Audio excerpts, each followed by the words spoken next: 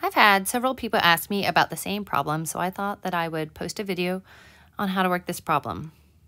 And I thought it would be helpful to show all of this step by step.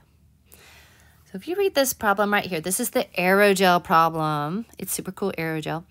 But if you glance through the whole problem, besides there being a year in there, there's only one number. It says 30 milligrams per cc. And you kind of have to read the question carefully, and it's telling you what it wants. It wants pounds in a cubic foot. So all these problems, make sure you know where you're going. So a pound. And cubic foot is where you write FT with a cube. That's where you're going. And the only number you have to start with is this 3.0 milligrams.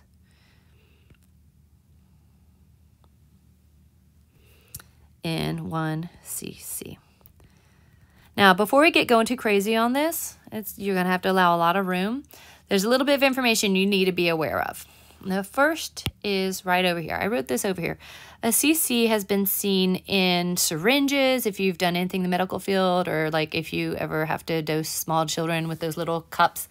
One side will say milliliter and one side will say cc. So you should be aware, and you should just memorize that a cc is a milliliter. If you turn it round and round on the cups, you can see the lines match up. Cc also stands for cubic centimeter. That's what that front C is about. This is a relationship we expect you to know and remember. The reason I'm bringing it up, of course, is because I am seeing a cc on the bottom. Second piece of information. This one is talking about a foot, and there's one thing that a lot of people do recognize is they somehow know how to get from a centimeter to an inch. I don't know, a lot of people just happen to know this one, that it's 2.54 centimeters in an inch. This problem says something about feet, so you might intuitively be like, well, if I can get to a centimeter, because I have a centimeter here, if I can get to a centimeter, and then I can make it an inch, that's how I can head towards a foot. So here's this other information about feet. We're going to deal with the cubic issue in a minute. And then, if you don't know, let's say you don't know, there's some kind of relationship. Let's say you have no idea how many pounds are in a kilogram. You do have the internet right there in front of you. In our notes, and in the book, there are little charts, so you can use stuff like that also. But if you miss the chart, you can just Google, and you can be like, I need to know how a pound is related to a kilogram. And you're going to get that relationship right there. And the reason I had that in my head is because I knew that it was asking about pounds, but it was starting with milligrams. So I just needed a pound related to something. And in some of the information that I gave, it's on the same page in my section as the metrics chart I had recommended. It's on that same page. It's just a little lower. That's the relationship that I gave. Note that we have a milligram, so we'll also have to make sure that we take the milligram. We're going to have to somehow get it to a gram, and then we'll have to do a gram to a kilogram. So eventually we can get to this unit and to pounds. So let's get going. We're going to put all the units in place first. So milligram, I'm going to deal with the top units first, and then we'll go back and deal with that cc unit. So diagonally down, don't think, just immediately put it down diagonally. So milligram. And anytime you have a prefix like that, you likely will be taking it to the base unit, to a gram. Do it again. Immediately throw the G down. Don't think about it. Now, if we kind of think we've already used this one, but we haven't used this idea of taking a gram to a kilogram. Immediately throw the kg down. Now we're going to get it to a pound.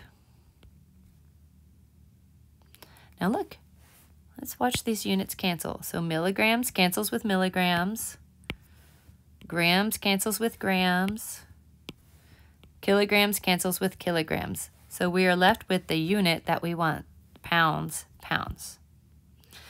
Now we got to deal with the cc situation. So the cc is going to go diagonally up, just like these went diagonally down each time. CCs, to get rid of it, we need a top CC. So we're going to be going upwards now for all of these guys, because you need a unit on top and a unit on bottom to get rid of units. So CC is going to go up here. And in this case, it's wanting us to head towards a foot. And we want to go towards a centimeter so we can get to an inch so we can get to a foot. So we're going to rewrite this as centimeters cubed. Throw the unit up without thinking.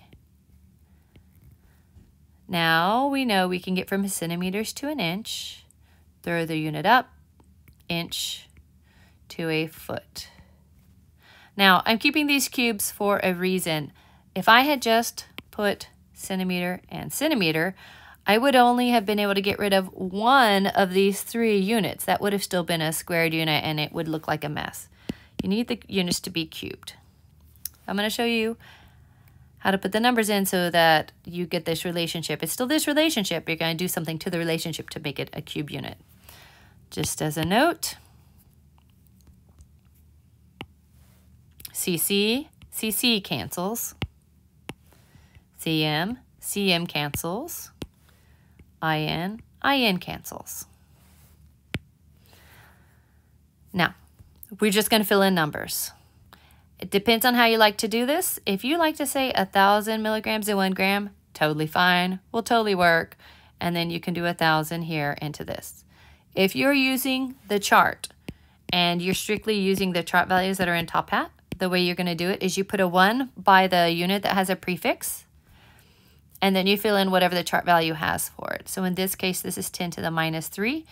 And then this is 10 to the 3. You'll notice 10 to the minus 3 on top is kind of like putting it on bottom. The numbers will work out the same every single time. So don't worry about that. And then we're going to put in that information we had from the internet, or if you looked on some of the common English units. There you go. So now we've used him. Now we're going to use this relationship. It's 1 cc to 1 cm because they mean the same thing. Then we're going to say 2.54 in 1 inch. Now, again, units are cubed. We need to cube this and cube this. Yes, 1 times 1 times 1 is still 1, but just for the good practice of it, we're going to go ahead and show that it's being cubed. We've used this one. You do the same thing for the next one. Now, when you put this in your calculator,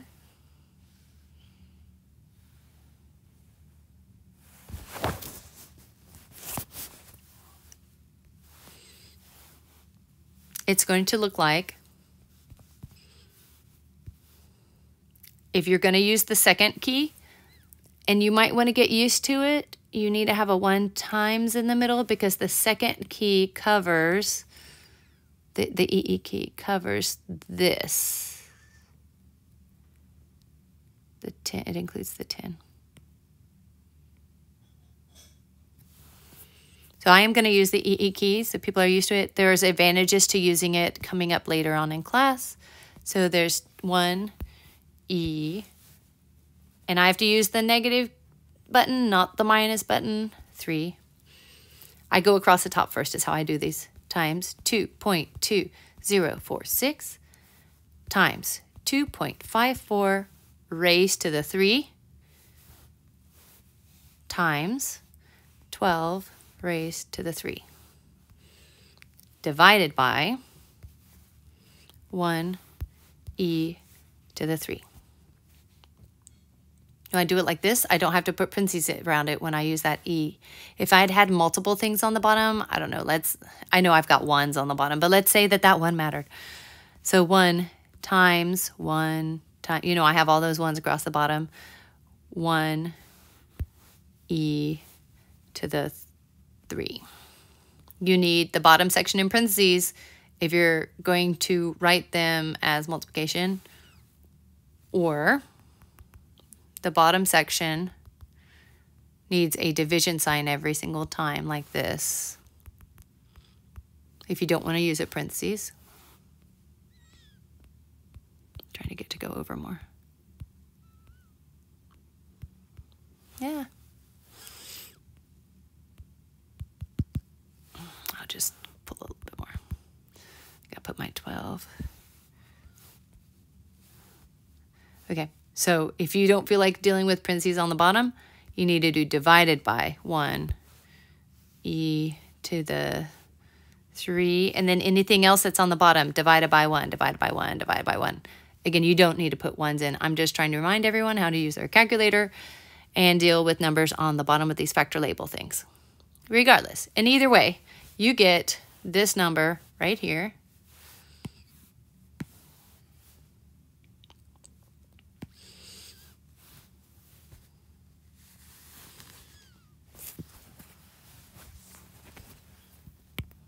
To get the sig figs right, it does say 2 sig figs. The reason it says that is because this counts as 1, 2 sig figs.